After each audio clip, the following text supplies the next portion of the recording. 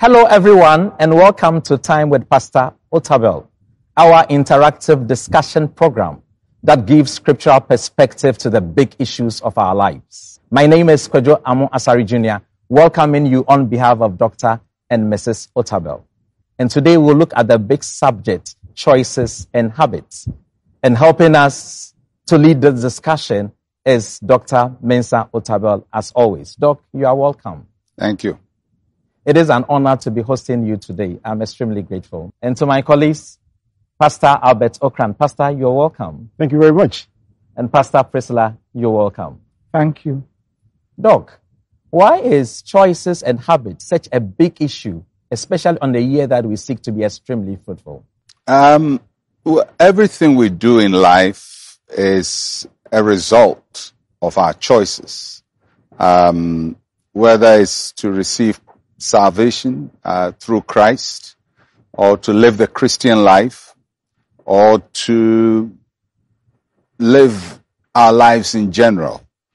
Our choices puts us in a position to determine the path we're going to take. So in a year where we have chosen fruitfulness as our theme, every action we need to take to become fruitful is something that will require a choice that we make, a decision that we make to get there. So why is making a decision such a big issue? Because of options. Because we don't have only one thing in front of us. In life, you have different paths, different options, different ways of going to where you intend to go to. And not all the ways or the paths will get you there. So sometimes there is a way that seems to be the right way, but when you take it, it takes you opposite of where you want to get to. And because of options and the attraction of the options, making a choice is always a very difficult endeavor.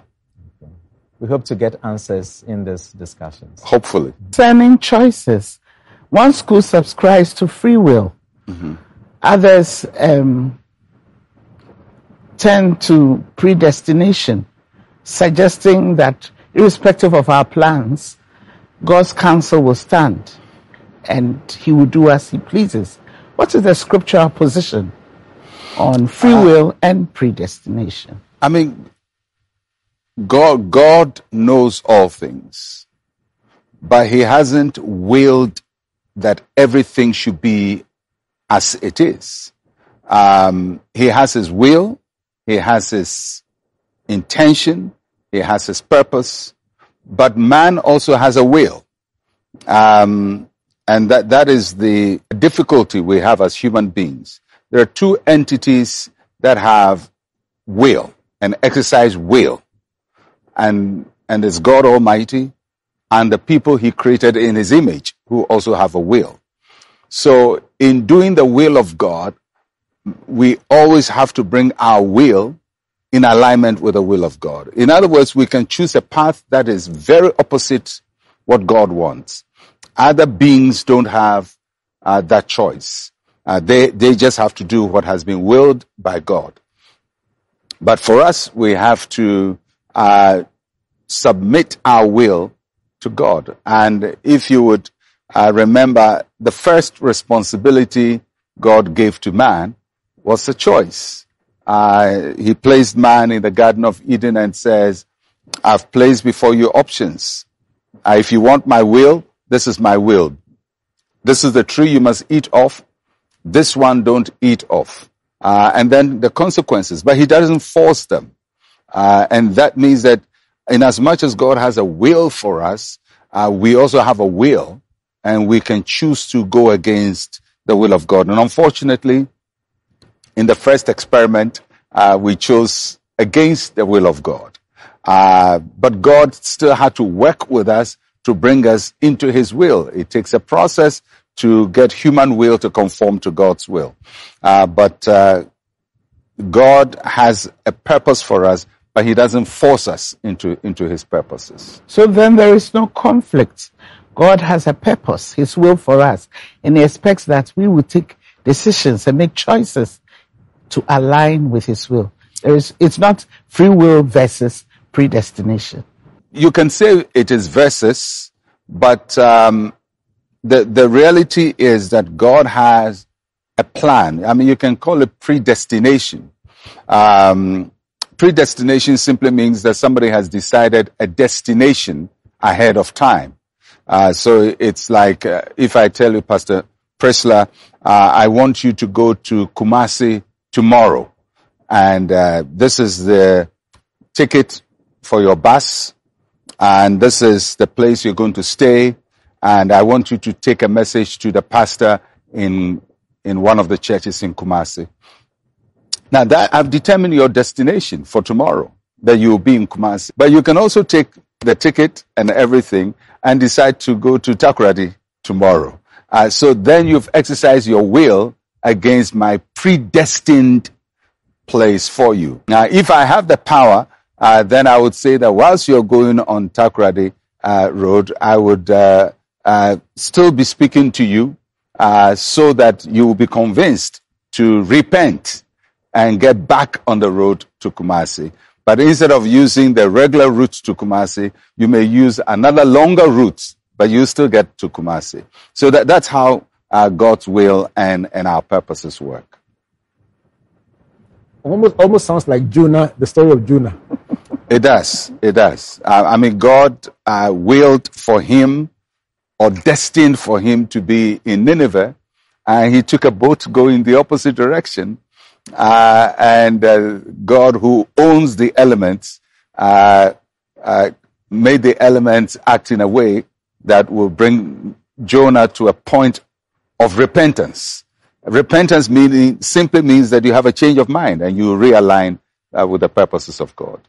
Experts suggest that a person makes so many decisions. Some suggest as many as 35,000 decisions a day. How do we make these deliberately and consciously? I mean, a lot of decisions we make are unconscious decisions. I mean, we're making thousands of decisions right this time. Even when you ask me a question, I'm processing the question and I'm deciding how I should take it, how I should answer it, how far do I go, how much information should I give, or how less.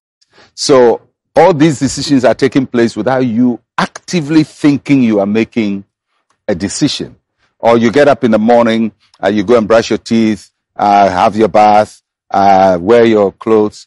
I mean, you're making all these decisions without actively being conscious that you're making decisions. So those decisions are important, but they are not as important as the ones where you have an option placed in front of you and you are intelligently and intentionally trying to determine which way to go. So the ones we're not conscious of, I will not be too bothered about them.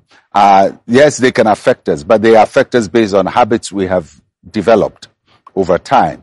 But the ones that we think through, those are the very important decisions. So you must be aware of those important decisions and make them a bit more deliberately. Yes, most times you would even know it's important. I mean, if you are going to work and you go and stand by the roadside to take transport, and you know that the taxis or the transport from this side of the road are going opposite where your office is, I mean, you have to go to the side where you get the transport that takes you to your office. So that's a conscious decision you are making. And you go to the office and you're given an assignment, and the assignment, maybe 3 assignments, and you decide, I'm going to do this the first time, and then I'll follow up with this and do the third. Those are also conscious decisions you're making. And then, of course, there are the big ones like, whom should I marry? Which are huge, life-changing decisions that we have to make. Doc, what parameters influences our choice preference? Mostly we make choices and decisions based on what is comfortable for us, what we find comfortable. So what you have trained yourself to be comfortable with is going to play a very important role in how you make your choices. So if, for example, somebody wants to lose weight, and he knows that for him to lose weight, he or she has to stop eating sugar or eating bread. But he hasn't trained himself to live with that discomfort. So although there is a great desire to lose weight, this discomfort, this thing he can't live with, not eating bread, would undermine the desire to lose weight. So ultimately, you find that there are things that we find ourselves unable to stop because we can't live with the discomfort that it brings to us. And it touches on your decisions and the choices you make. It means that discipline is a crucial issue. Discipline is, but also what you've trained yourself to do over time. Because sometimes we train ourselves to do some things over time. Like a soldier who has been trained over time to handle a lot of discomfort and a lot of stress. If he's given an assignment that requires that level of discomfort and stress, he will do it because he's built that ability in himself to do the job. So the things we prepare ourselves to do help us in the future choices that we have to make, especially the big choices that we have to make. Doc, looking at the analogy of the ant, like it came up last week, what are the small steps or the small decisions that we need to take to be able to build the tower that we so desire to build this year? Well, in terms of the things we want to achieve in life, yeah. Everything, no matter how big, can be broken down into little pieces, no matter how big it is. A building can be broken down into blocks. Our body is broken down into cells. So everything has a very manageable level to start with. So depending on what a person has decided that they want to do, there's always a step they can take. And the first step they can take and the second step they can take. What we need to be careful of is not to create a big image of what we want to do without also creating the small components that are easy for us to take. And if what we want to do is so big, the vision is so big, the desire is so big, but the small components are not known, then you only stare at the big thing, but you never do the small things. For example, you want to make a lot of money, is maybe saving 1 CD a day. It can be how you accumulate your resources, or you want to be able to change something about your life. Maybe you want to lose weight. Just walking a certain distance every day is what you do in order to get 50 pounds or 20 kilos off yourself. But if you're looking at just trying to crush 20 kilos off, and so you go to the gym and do an extra work one day and hope that one day 20 kilos will melt from your body. It took a long time for those kilos to come. It's going to take a long time for them to get off. Desire big things, but don't ignore the small component.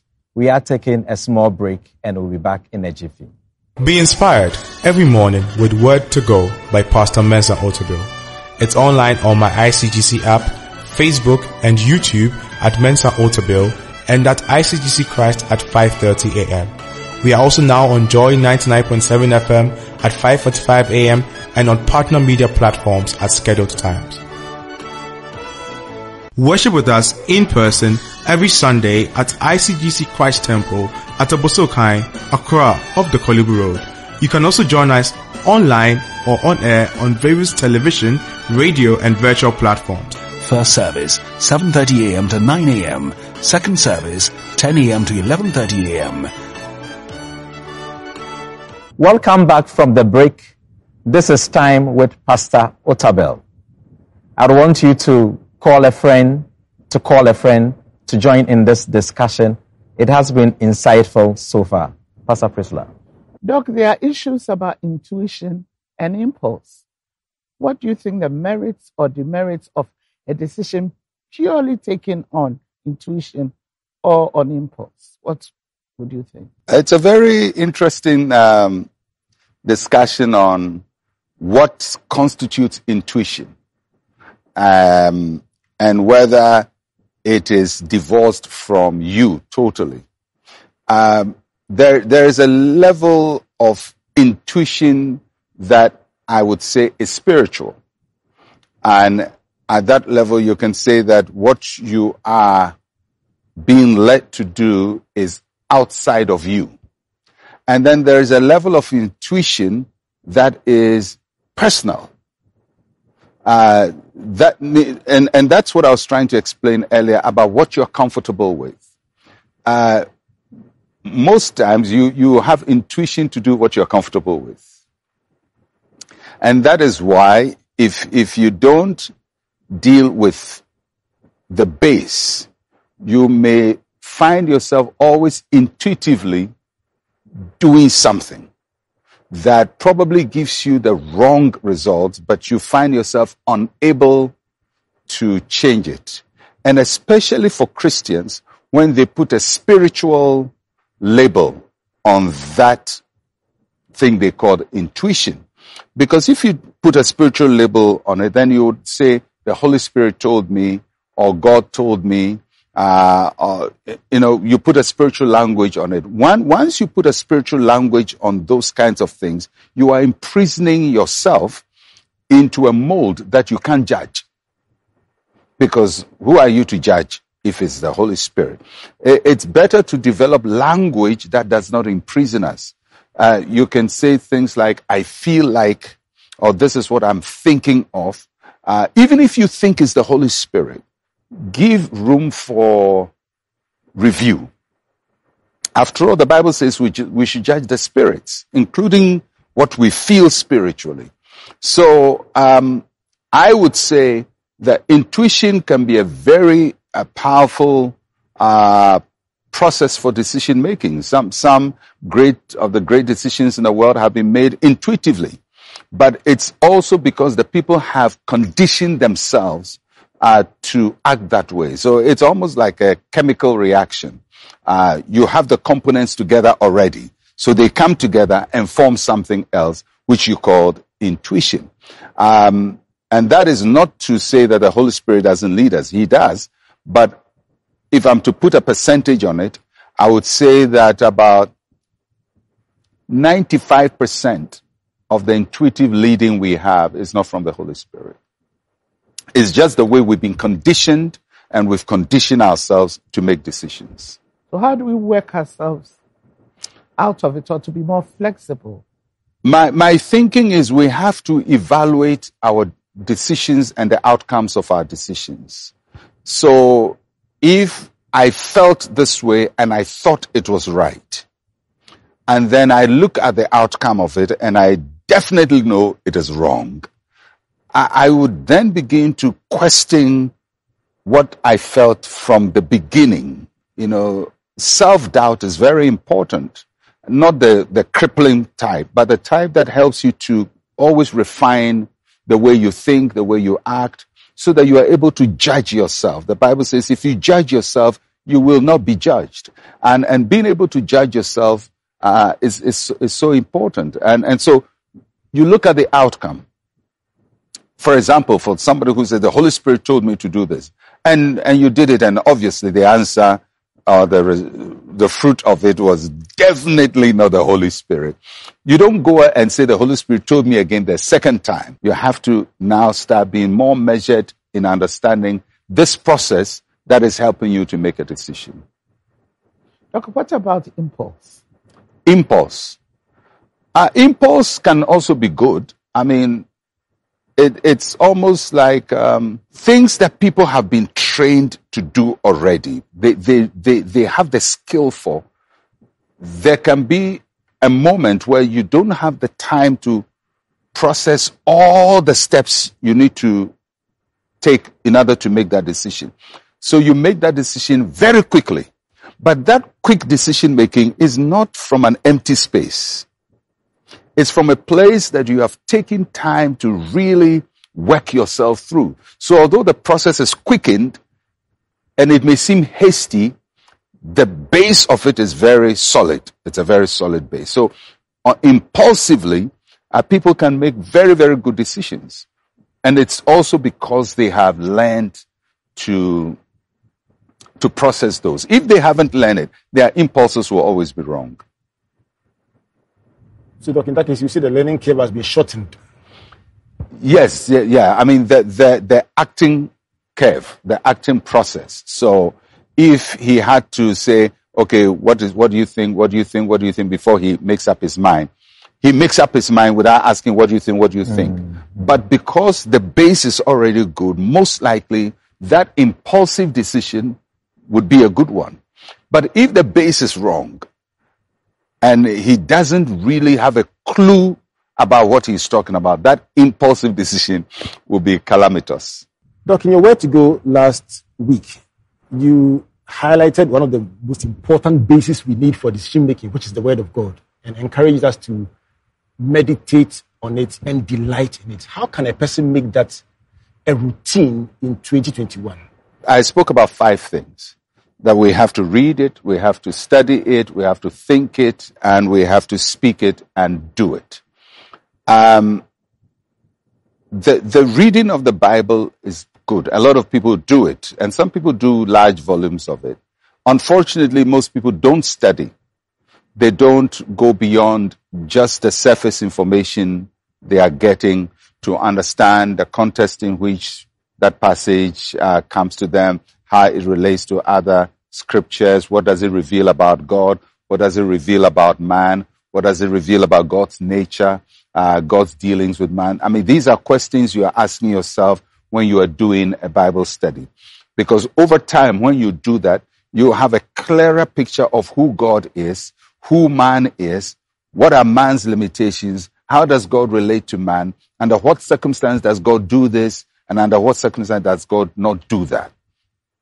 That doesn't come from reading, it comes from study. But the thinking is when you allow the word to settle and actually become a part of you, so that the word of God or the Bible is not an outside force. It's now internalized. It's now become something that lives in you. And it is from that point that you really begin to see the Bible shaping your thinking, your decision making, your analysis. And although you may not say the Bible says or be quoting verses, you find that your thinking is being processed to function in a certain way that is in conformity with the scriptures. So when you face a decision without consciously saying so, you will ask yourself, what does the scripture say? Yes, just like we're talking about impulses, the scriptures become part of your impulse. And so you are always filtering everything from that point of view, from the scriptural point of view. What does God say? And you may not be going through all that step by step, what does God say, but quickly that is how your mind is working. So that's how you process your decision. That's what they call the base. Yes, getting that at the base of you, so that when the time comes, that's not the time you go and pick a lot of Bible verses to go and read and memorize, because it's decision making is crunch time, and you should have been prepared for the moment, and then you draw from the wells of living water that is in you to speak to the situation. Doc, evidently that takes a lot of time. So for a new believer, what will be the parameters that will guide you to make decisions if you have not assimilated a lot of God's word in you? Unfortunately, you cannot inject the word of God into yourself. So you have to study it. So for the new believer, they wouldn't know. All they will have will be their experiences, their cultural experiences, traditional point of view, academic knowledge, which are all good. I mean, it's not as if having academic knowledge is bad or having a traditional understanding of something is bad. They are all good. But when you're a Christian, you must have a system that is higher than all of these, so that your academic understanding, your traditional point of view, your experiences are now formatted in a certain different way, that the Bible or the Word of God formats all of it. So, as a Christian, you don't want to become different parts. You know, part of you is traditional, part of you is academic, part of you is Christian. You must be one whole. And the binding force that helps all of these pieces to come together is the mind that you have submitted to the Word of God. Doc, so, most people, until a bad decision stares at them, they are unable to know the impact of the consequences that will derive from the choices that they've made. Is there a blueprint that you can share that probably could guide us on daily basis when we want to make any decision at all? I don't know whether there's a blueprint. All I can say is that we have to be aware of ourselves, and we have to be aware of things that happen to us and things that happen through us. So you have to be aware of the effect you have on people and the effect people have on you. You have to be aware of the effect of the things you do all around you. I mean, it's something that we have to work ourselves to be aware of, so that we don't just do things without seeing the impact it is having. So if I speak to you, I should be able to determine what effect it is having. So if I speak to you and I feel that you are feeling discomfort, and definitely my words are not lifting you up, I should be aware that I'm making you uncomfortable. I mean, you should be aware. If I do something to somebody and eventually see that it's really harmed the person, I should be aware that that action is a harmful act. So there's no blueprint. We just have to follow through and see the impact that our actions have on people. No. Doc, you mentioned that some decisions are minor. But of course, there are some decisions we have to take that are life-changing.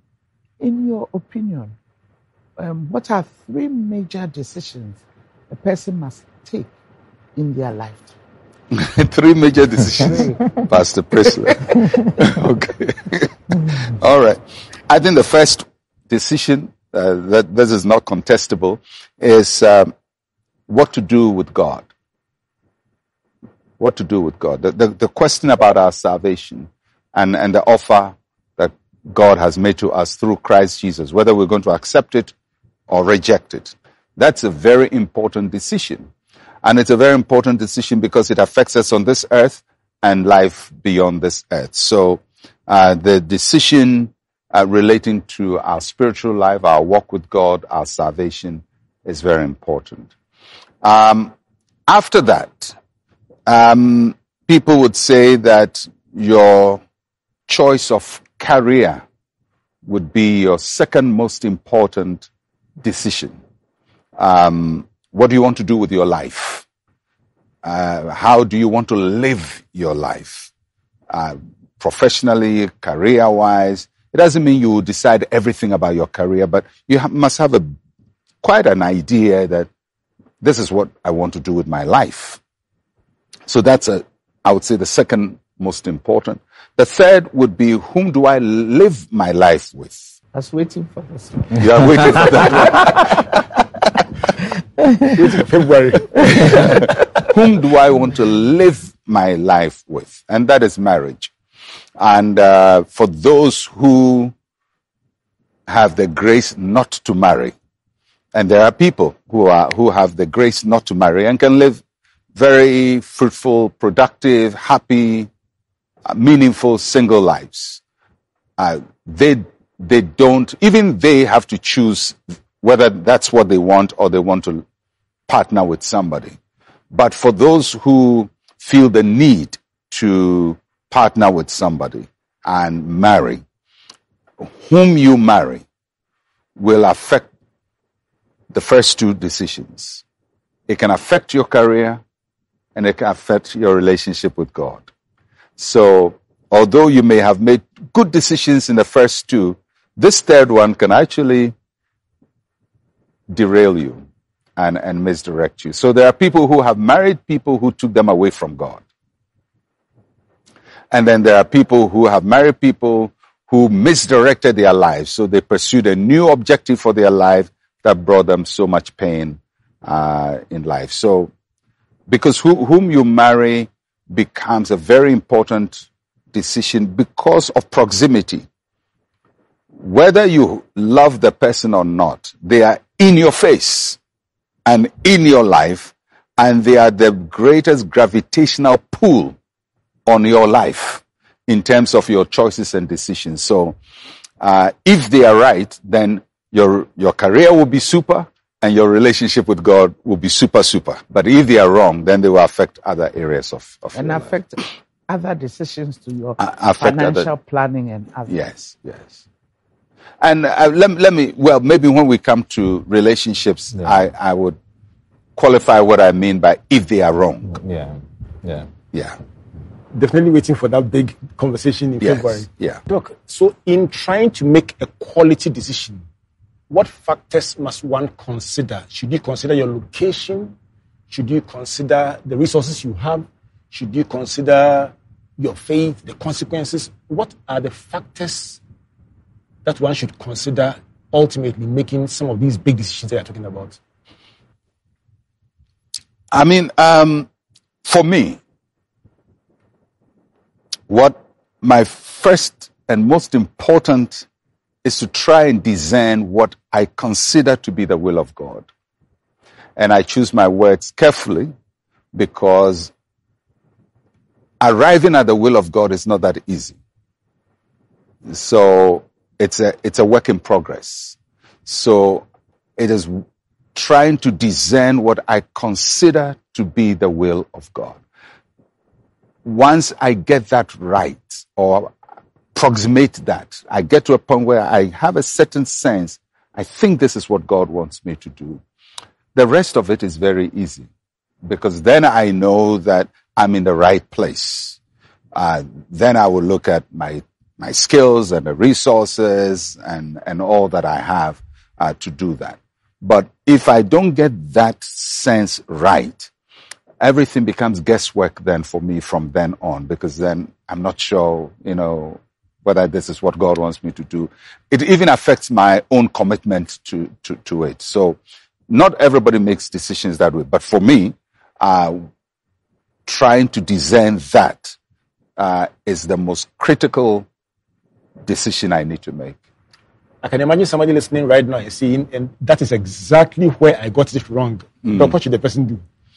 It's difficult to advise people long distance, because you have to also know all the factors that have influenced them. But I think as a Christian, the most important place to be is the will of God.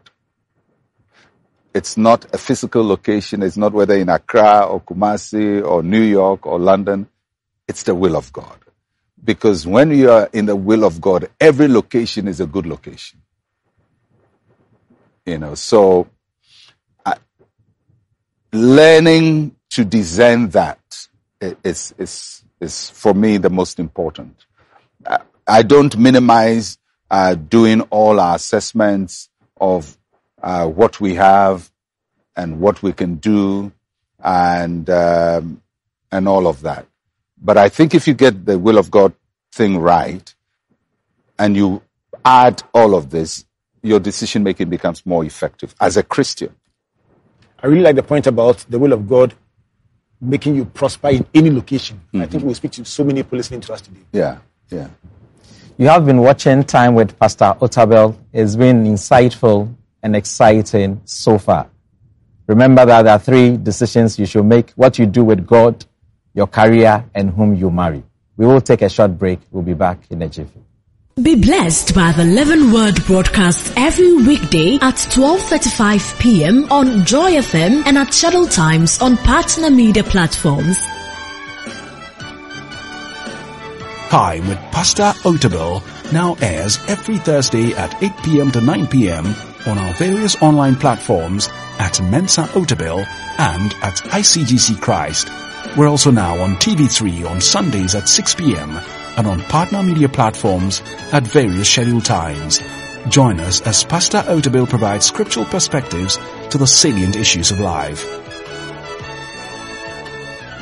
Welcome from the break, and we are going to look at the consequences of our choices.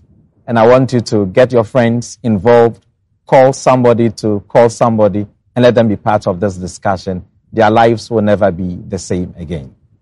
Doc, there are some choices that we make that has generational effect. So if somebody makes such a choice, what can be done to reverse it? I think you have to be aware that somebody's decision has disadvantaged you. And if it is so, then you have to consciously work against it. And I'm thinking maybe you come from a home where your father set a bad example in marriage. So probably mistreated your mother, was unfaithful, and all of that. And when you were young, made you to feel, as a man, a man must not allow a woman to rule him, and put all these ideas into you.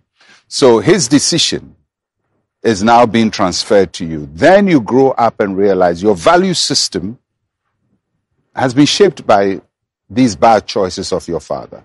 And the sad thing is your father in his later old age may even say, I'm sorry for the way I lived my life. But then the effects are stuck with you. So if you find yourself following that path, you have to stop and say, these things I'm doing, this is the root cause of it. And I feel that is where our Christian life comes in. So you're going to go to God and you're going to ask him to break that spirit and its control over your life. You're going to talk to somebody who is a mature Christian to help you, to mentor you, to be accountable to the person, to help you to overcome this consequential situation that you are in. So we have to audit our lives constantly audit your life to see where things you do are coming from, and then go back and reverse them. And in Christ we can do that. We can do it in prayer. We can do it in submitting to the Word of God, and we can do it by also following Christian counsel. Doc, I then get the impression that we are basically a sum total of all the influences that we have had. We are. We are in Christ spiritually, but our bodies and our minds came from the world. And that is why the renewal of mind is probably the number one occupation of the believer, to put on the mind of Christ, to put on Christ. That is all we are doing in our Christian life, to replace the old with the new in our mind. The new is in our spirit, but the old is in our mind, which needs replacement from the Word of God, and stay in the Word of God and allowing Christ to be formed in us. I really like that. Mm-hmm. The renewal of the mind is the number one preoccupation of the Christian. It should be. I wouldn't ever forget this. So have the other scenario where it's not something that happened in the family, but it's a decision taken by somebody else that affects you big time. How do you handle that one also? Human beings affect human beings. All of us are affected by people. Even decisions that our government takes without us being a part of it affect us. Decisions taken by the city council affect us. Decision taken by our teachers affect us. Decision taken by your doctor whom you went to see for treatment affects you. So in the world, you realize that as much as you're trying to live your life the best way, other people's decisions can also interfere in your processes. And it's a battle we have to fight constantly. I believe that the will of God and your will submitted to the will of God, will defeat any other will that wants to interfere in your life. Sounds very nice. Sounds very powerful. Look, for many people, when they make a mistake, what they do after the mistake often ends up being even worse than the mistake. What would you say to somebody who says, the year is just a few days old and I've made one terrible mistake already? First, it's good that you know you've made a terrible mistake. You can't solve these things long distance, as I always say. But I would say if the person is a Christian, is in a good church, has a sober-minded pastor,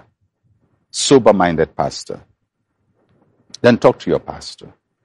If you have a haughty-minded pastor who doesn't take time to listen and to understand what people are going through and probably will just demonize the problem and just try to consign a spiritual solution, they may not help you. They may prescribe a solution that is not the answer, because people's problems are not as simple as we want them to appear. Some of them are habits formed over a very long time. So although the person just did it this January, the seeds have been sown since 1970 and has been building up, and probably is a repeated pattern, and this is just the newest version of it we found. So I can't just deal with what just happened without understanding what has been happening. So is it a habit change that a person needs to go through? Then they need to be counseled and helped in a kind of an accountability relationship to start managing their habits better and overcoming the bad habits. So you need to understand what has happened and where it is coming from. Would you recommend professional therapy in instances? Yes. Unfortunately, in our part of this world, counseling, professional therapies are not encouraged. You know, there's a stigma about going to see a counselor, a psychologist, a psychiatrist, because once you do that, people think, you think I'm mad, so, but sometimes that's what we need, because the issues we are dealing with, some might be chemical imbalances in our brain, just like there can be a problem with any part of your body. Your brain can have a chemical imbalance that needs to be corrected, and it can be corrected sometimes with good medication. And it's for me, once it solves your problem and it doesn't have any ethical issues about it, as a Christian, you allow that help. And some require some deep counseling. Pastors are not, by their calling, full-time or properly trained counselors. We do simple counseling, little things by understanding human behavior. But when the issues are very big, then we need a professional counselor. And if there's anything I pray for, one of the things I pray for is that God will raise Christian counselors, professional Christian counselors for Christians. Because a lot of the issues Christians are dealing with are beyond their pastors. Although they go to the pastors for solution, they are beyond the pastors. They need a professional help. And we need Christian professionals who understand their job and are able to help Christians deal with these problems that they have. I guess the pastors must also sometimes admit that the issues are beyond them. Yeah, pastors must know. We can give a general oversight and a general view of it. There are problems I can have a sense of, but I can't really help a person deal with. But I can have a sense, this is what I think is happening. And I have recommended so many people for Christian counseling, for psychologists to deal with them. We try to work very close with some select Christian psychologists and psychiatrists and therapists and counselors, and recommend people for further help, because we can't solve all of humanity's problems. It doesn't make us weak, it's just real. We can't solve everybody's problem. That is very critical. Pastors being able to refer people to professionals to help them. Instead of giving some form of counseling that may not be exactly right. Yeah, I mean, the pastor is like a clearinghouse. All of society's problems end up with a pastor. Almost every problem. People go to the pastor for all kinds of issues. But the fact that they end up with you doesn't mean you must solve all of them. Some of them you must refer.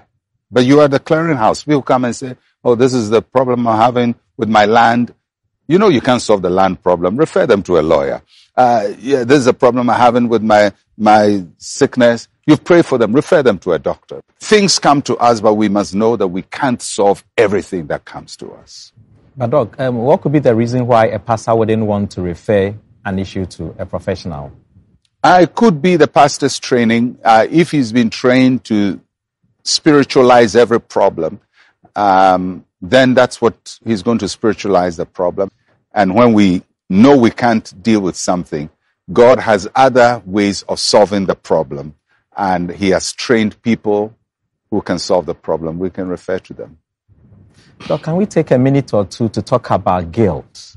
If somebody is going through or carrying the burden of a guilt because of the effect of a bad choice that he made in the past and its repercussions on other people, how could such a person be helped? I mean, I can answer it from the biblical point of view. God's solution to guilt is several levels. First, is his willingness to forgive us and his mercy. The mercies of God are called the tender mercies of the Lord.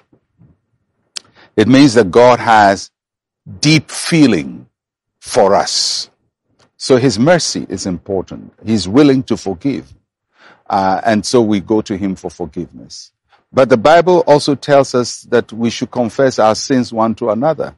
So sometimes the way of dealing with guilt is to confess what you have done, is to verbally speak to somebody. And sometimes to the person you need to confess to, because the guilt may not be that God has not forgiven you, but the guilt is that you see the person you have hurt and offended constantly, and something within you doesn't agree with you. That's where the guilt is coming from. So you may have to talk to the person. I believe that God has a way of helping us. But if it is a deeper thing, you may need professional help. Because people carry guilt sometimes from when they were in nursery school and primary school. And they haven't forgiven themselves for something they did. And they're carrying it, and it's hurting them and hurting their relationship with others. And Doc, sometimes they feel that the mistakes they have made is fatal and aborts their destiny. They feel the mistake they have made is fatal. Yeah. Yes, I mean, it depends on what they think the mistake is. The thing about these situations is that sometimes a problem can loom very large in your own mind, and the reality may not be it. And you may assume something which is not so. And you may even assume that somebody will kill you if he gets to know something. But the person may have moved on with their life. So, and that's why you also need a professional to talk to assess what the source of the guilt is and what to do with it. But as for God, his mercy endures, and we can go to him and he will forgive us. But sometimes we also need a human being to forgive us. So, Doc, thank you so much for this insightful thoughts. And my colleagues, Pastor Albert and Pastor Priscilla. Thank you. Dr. Otabil, please take us home. Well, I mean, we've talked a lot. I mean, the discussion has been wide, from choices to habits, and we ended with guilt and what to do with it. God loves you, and that is settled. And God's mercy is always towards you, and that is settled. And God wants to help you, and that is settled. But that doesn't solve every problem of your life, because God has given us a will, and we must use our will to come into agreement with God's purposes for our life. So my prayer for you today is that God will help you to submit your will to Him, that He would give you a heart that yields to Him, a heart that submits to Him, and a heart that honors Him. So, Father, I pray for everyone listening to me, that you give us, Lord, a true heart that is broken and contrite, and a true heart that yields to you, and a true heart that serves you and submits to you. And may our will always be subject to your will. In Jesus' name we pray. Amen and amen. Thank you so much for joining us. We'll catch you again next week.